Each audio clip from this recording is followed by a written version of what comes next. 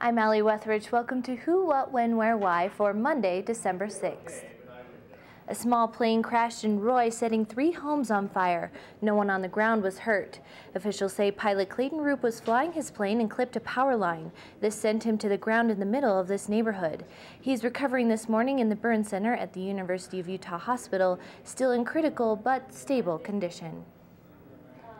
This weekend, Utahns were lucky if they could see the mountains right outside their front door because the inversion fog settled in so thickly.